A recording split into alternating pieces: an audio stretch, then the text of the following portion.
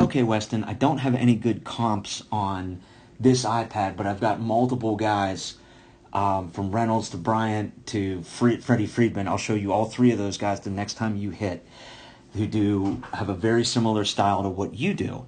But seeing it on here can still illustrate one thing.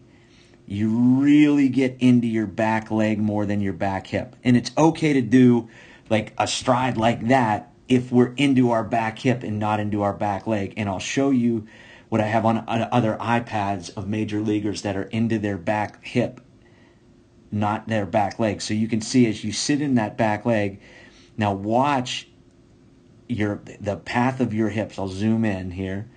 Watch how it's really extreme up and then down. And that's just it makes it real inefficient to turn. Like we've talked about, feeling our front side like lock out as we get to heel strike. And you're doing a better job of getting your front hip set. But we still have, your head just comes up a little bit and we get that action of up and around.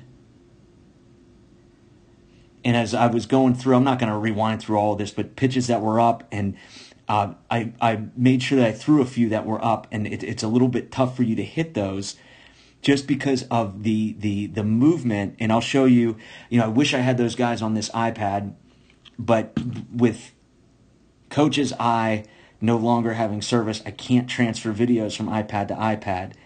But you can really see how you get into that back leg, and now you're getting your weight off of your back leg and how it's up and then down, and that's a tough position to rotate from.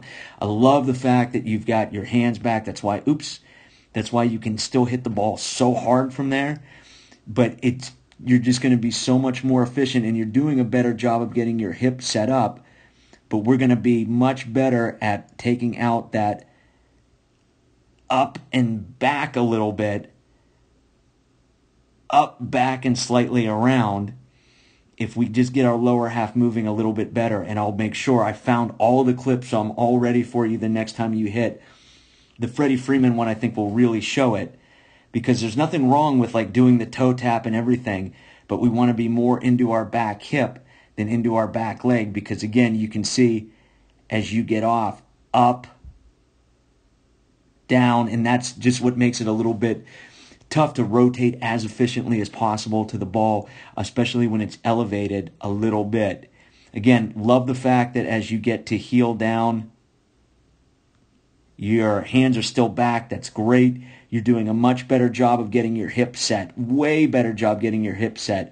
But we can take out that little bit up and around action that we have